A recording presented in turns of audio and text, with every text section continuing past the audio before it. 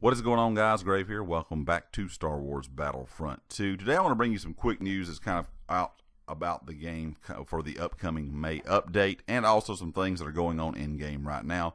In case you did not know, there is a Princess Leia skin event going on in-game. As of right now, it started yesterday, May the 1st, and it runs through May the 6th.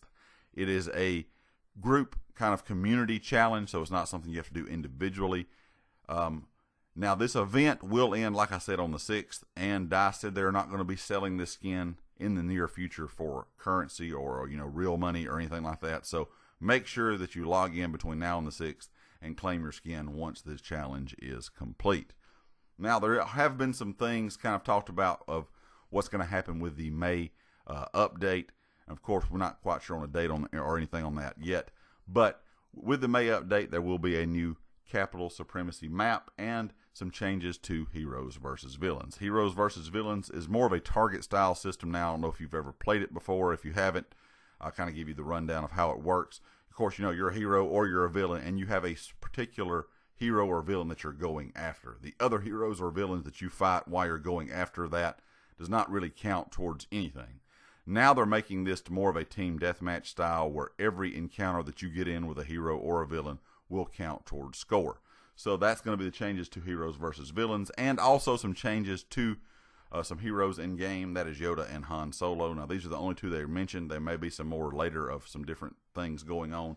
But as of right now, we know Yoda and Han Solo are getting two things back that have been taken away. First of all, Han Solo, the shoulder charge will now stagger blocking enemies, and Yoda, the dash will again go through blocks. So these are two things that have been taken out of the game that will be added back in. That will kind of give you a different way to play, or kind of go back to your older way or older system of playing these. Because trying to fight against blocking enemies can kind of be a pain, especially if it's a hero or a villain. So being able to kind of throw these other characters that you're fighting against off balance if they're blocking is a good plus in my mind. So I'm glad they're bringing these back to the game. Hope you guys are enjoying the Star Wars Battlefront 2 content. If you did not see my video yesterday kind of showcasing the game and talking about how it's on the comeback and it's becoming a very popular game again, definitely check that video out.